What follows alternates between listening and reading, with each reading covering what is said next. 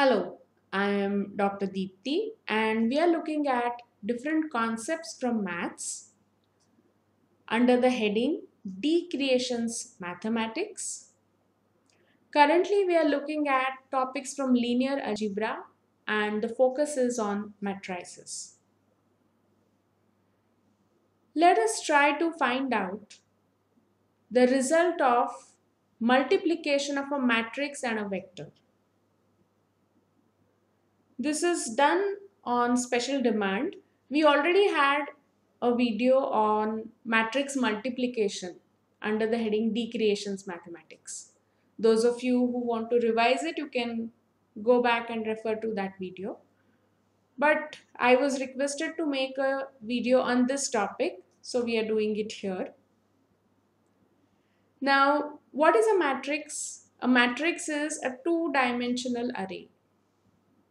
So if you have a matrix A with m rows and n columns, you can denote it in this manner, A m by n. What is a vector? Vector is a one-dimensional array. So if you look at a vector carefully, you would realize that this is a column matrix. And the order is, for example, n into 1. It's a column matrix, so this 1 is going to remain constant. What will change is just the number of rows. Now, if you want to take a product, there has to be an eligibility condition that needs to be satisfied. And of course, that comes from the fact that this is based on dot product. What is that condition? The number of columns of matrix, which in this case is n, has to be equal to the number of rows of this vector, which again here is n. So here the condition is satisfied. So if the condition is satisfied, we can go for the product. Now, as I said, it is basically dot product.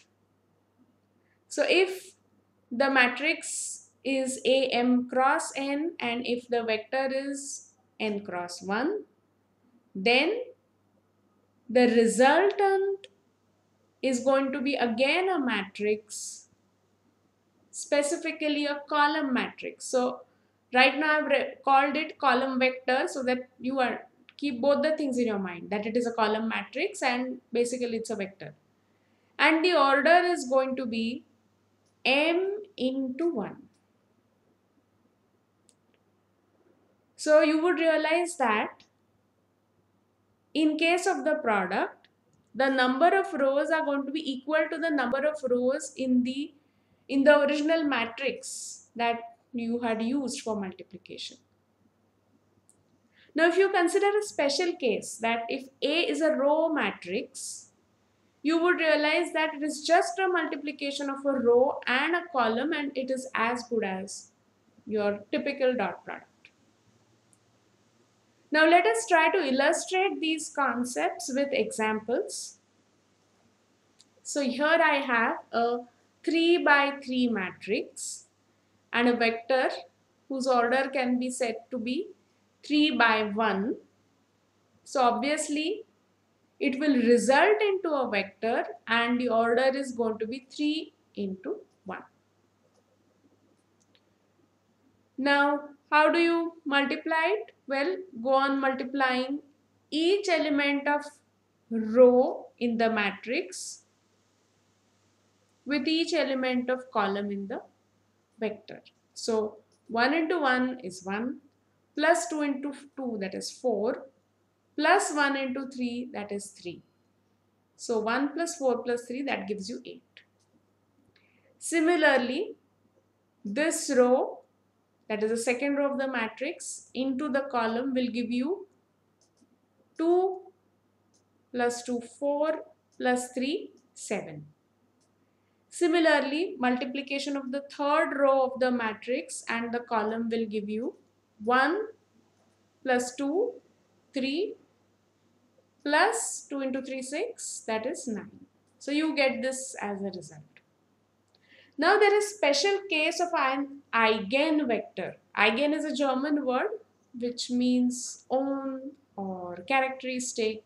or typical.